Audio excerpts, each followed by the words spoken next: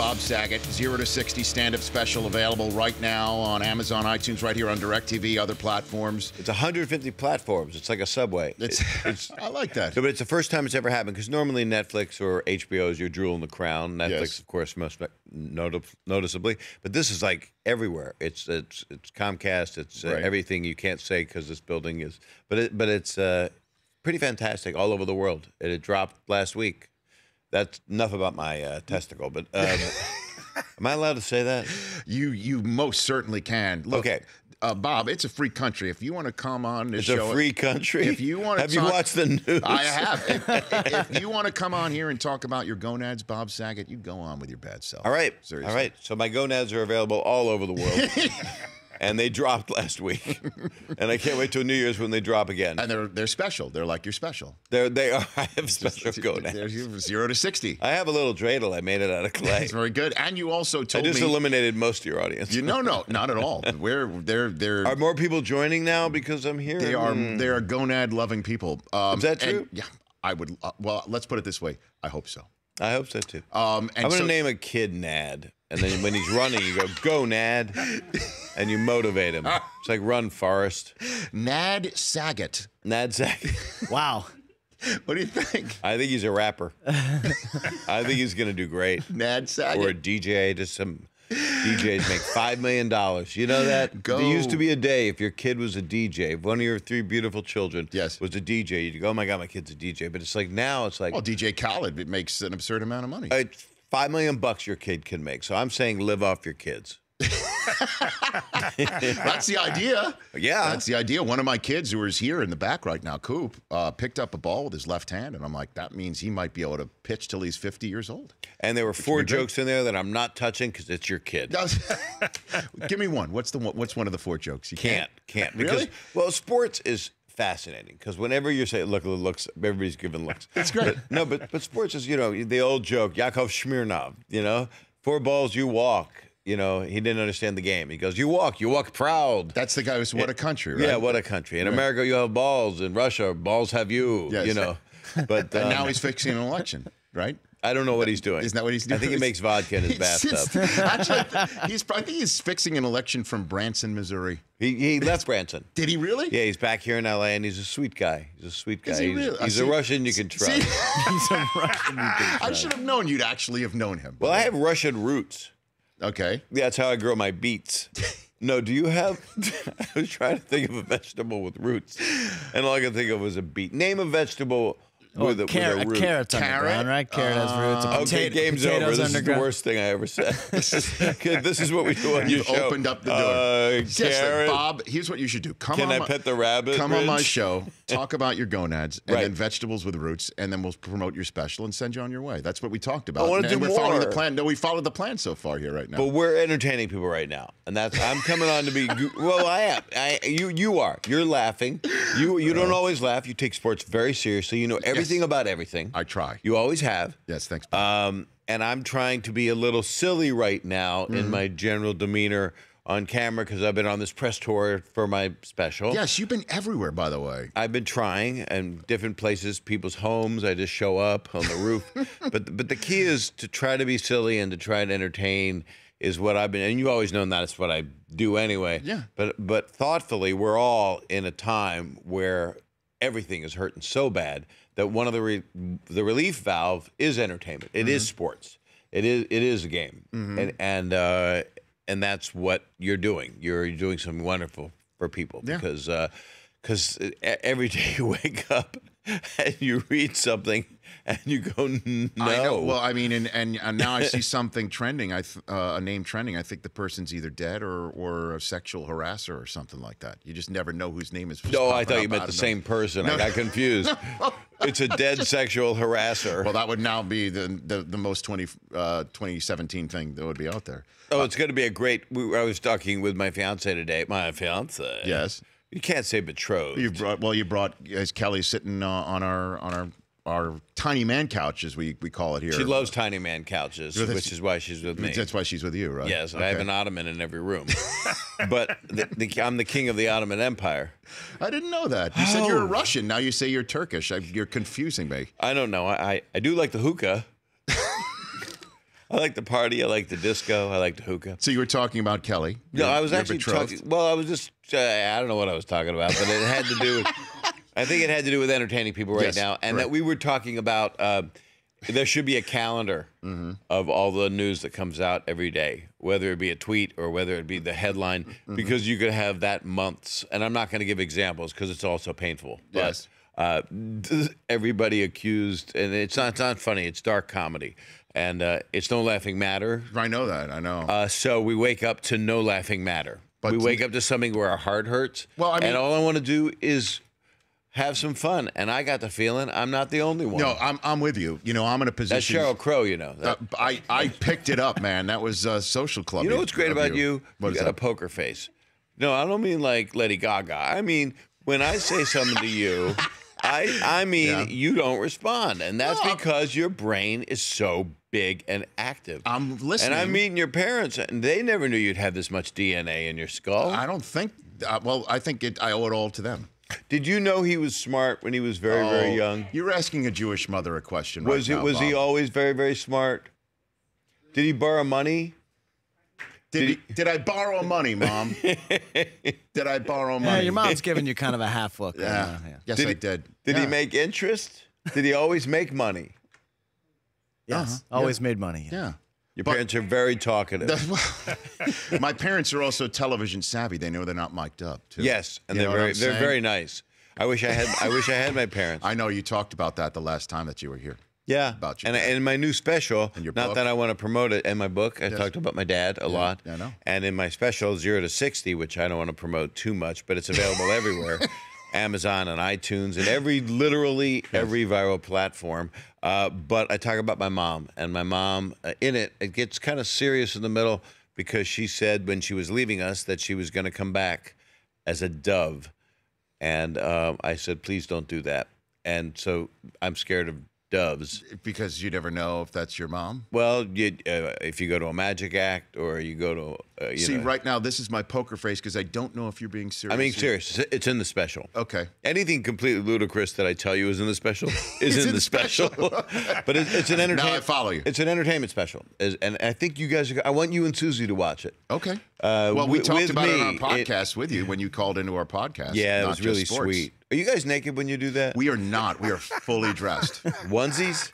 No. The way that we act, like right now, the way I'm dressed with You're a sweater. just very cushy. I- That is so. When we hugged before, that's exactly what you said to me. You were so soft. That's not a good thing, though. No, I didn't need mean to the be- sweater. Let's take a break. We're back in 60 seconds. Did you hear what Mike Leach had to say about matrimony? Did you? No, The I coach. did. I Okay. did. He sounded great. I gotta get very you optimistic. the Bob Saget take on Mike Leach's matrimony. You gotta And get a cupcake. You gotta have a cupcake. You gotta have. I don't know. I don't know. It was fantastic. 0 to 60. Check it out right now. Amazon, iTunes, DirecTV, other platforms. We come back with Bob Saget. Get you ready for Thanksgiving weekend when we come back. It's just 60 seconds.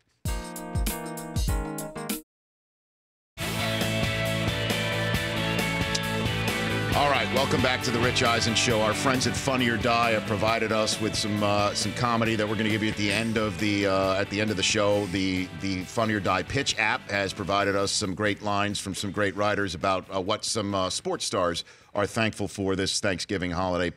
I'm thankful for Bob Saget hanging with me here on the show. And Bob, I love talking about this because, again, everyone knows you're funny and you can work blue and you work serious as well. But you got a huge heart. The Scleroderma Research Foundation, which you helped found, or been part of. Yeah, right. Since my friend Sharon Monsky founded it, and then I became part of it. And then your my sister got sick after I became part of it. Is that I did not know. It was no kidding. I thought fortuitous. you got involved because of your sister. It's such a rare disease, scleroderma. where It it's a- affects mostly women in the prime of their lives, and there's hundreds of thousands of people with the disease. And my sister came down with this disease. We didn't know what it was, but I'd already been doing the benefit for 3 years. The first person that ever did it was Robin Williams, and Robin did the benefit, and he's a giant loss that we'll always feel. Sure. He did the benefit 7 times, and he couldn't times. say no. He'd just show up. What do you need, Chief? Chief, what? Whoa. Make some money. And we've raised $45 million in 25 years. Your 40th event is coming up on Tuesday in New York City, and the people that show up, it's a testament to how much you are loved and beloved. And who shows up here? You got Jeffrey Ross again. I mean, he's always there. He's for like you. family. He's But like I remember family. you had an event recently in Los Angeles. Susie and I came to it. I think it was 2 or 3 years ago. You got Kimmel, Conan, Craig Ferguson was on the air at the time as well. Leno showed up. I mean, you got every single late night. Those are two different ones, but I like the combo. Well, you got pretty much every active Los Angeles-based late night TV host at the last, at your and event. Kimmel has been over the top amazing, and then the last one in L.A. we raised $1.4 million. That's crazy. And it was with Ray Romano and Jim Gaffigan and not Jim Gaffigan, Bill Burr, and it's hard to. So many of my friends and comedians are all stepping up. You know, there are dilemmas in the world right now, and most of the comedians are right on it. The one in New York that's December 5th, which I'm very proud of, is going to be Jeff Ross, and it's going to be Michael Che, John Oliver, George Lopez, and Jackson Brown's going to sing. So, and that's for 400 people at Caroline's. We do it every year in New York, and we raised $700,000 there last time, and that money goes right to research to help all these people that have not gotten any. They're not gotten any. Hi, Jed Clampett, but they had no government funding, and so we do it privately, and it's quite a miracle that we've raised so much money. I'm reading off the screen, srfcchc.org. Exactly. srfcchc.org for more information there. Again, if December 5th, Caroline's on Broadway, and you do that stuff all the time. And congratulations, you are engaged, as we talked about before. Yes, and she said yes, which is convenient. How did you? She probably wouldn't be here if she said no. How'd you pop the question, Bob? How did I pop it? Yeah. Well, is this too personal? No, it went all over. It traveled, so I thought it would be boring, but I'll tell you because it's exciting. I mean, it's love. It's based on love. In the world we're in right now, if somebody loves somebody, and if a dude is like nice to his woman, and the woman is nice to the dude, I mean the dude. I know. That's Jeff Bridges, I believe. I know. Well, we had the dude here. We had the dude here about a month ago, right? Yeah, man. Yeah, man. Are you kidding? What am I doing here? Because you're Bob freaking Saget, man. Yeah, but I mean Jeff freaking Bridges. I know. So anyway, how did you pop the question? Well, we were watching Stranger Things up in Northern California on an iPad. True. Okay. True that. And then I took a break, and I'd had a ring in the safe. She didn't know it. Okay. And I went in and got it, and then I got on one knee, and I asked her, and the joke is, it became a joke because it's so stupid. I was trying to come up with a different way. How did you ask Susie? Did you say, I want to spend the rest of my life with you?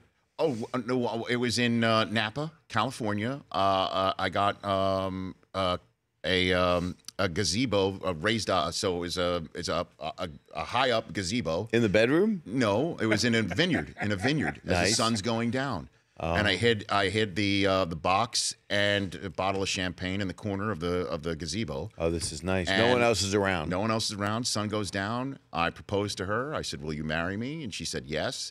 And then asked me to do it again because she just wasn't. She said, "What's in it for me?" Well, no, that's been the next 16 years. Absolutely, no. So mine was in Big Sur, which is beautiful. Yeah, and beautiful. 4 days have gone by where we were staying somewhere and we were about to leave, but I kind of just planned it to do it at the end and surprise her. And instead of saying I want to spend the rest of my life with you, I said, "Would you spend whatever time I have left with me?" Is that a true story? That's true. And she said it was not true. It's the worst rule of improv. There's not even a yes. Except she said yes. She said she would. You stopped Stranger Things to do that, which so you raised. And we just got back to the Stranger Things 2 days ago, and we caught up. You're back. So we binge watched to save our relationship. And you've given new meaning to Netflix and chill, I think. You've raised that meaning. Unless you're watching Fuller House, but it's hard to chill if you're watching me play a 30-year-old character. It's so funny. What did you think of Mike Leach's advice, the coach of Washington State? I understood part of it. I think there are meds for him. I think. I mean, what's the general theory behind what he's saying? The general theory is that guys need to just stay out of the way when marriage is taking place because it's a no-win situation. Just say yes. You ask the question to which hopefully she says yes. Yes. And then the rest of the time, it's now on you to just say yes no matter what. But then you lose who you are Yes. and your masculinity. Don't you lose what is the good parts about being a man? Yeah, well, in bringing yourself to a relationship. Being yourself. But then we can be so petulant. You and I probably have a lot in common that way. I know that I can be petulant. Mm-hmm. I can argue over things that are meaningless, and Yes. then there's no reason for it. Well, I would. She never does that. I would agree with you, but I'm perfect, Bob. What can I tell you? What does Susie say? I'm petulant. But Susie, do you think Susie runs the show? Dude, have you just met her? What, are you kidding? Yeah. I think we have similar relationships. You got You've got to eat the cupcake. I don't even. Was he British? What's his deal? Where's he from? He is no. Where Leach is from? I think he's from the state of Texas, where I think Leach is from. But Right. Hey, Bob, look, have a great Thanksgiving holiday. Have a wonderful holiday. You bet. At Bob Saget on Twitter. Again, check out the new stand-up special, relatively new, 0 to 60, Amazon, iTunes, many other platforms here on DirecTV as well. For the TV audience, would you mind turkey bowling with my children who have come out here? I want a turkey bowl with your children, but I want to use a turkey, not your children. That's not a metaphor for anything. Like, it's literally a frozen turkey. And my special is not relatively new. It's new. Well, hopefully it's better than your golf game. It just dropped like my nad. Bring my children out to hang out with Bob Saget and his... That does not sound good. And his fictional child, Nad Saget. That's next here on the show. The Rich Eisen Show, weekdays at noon Eastern on Audience.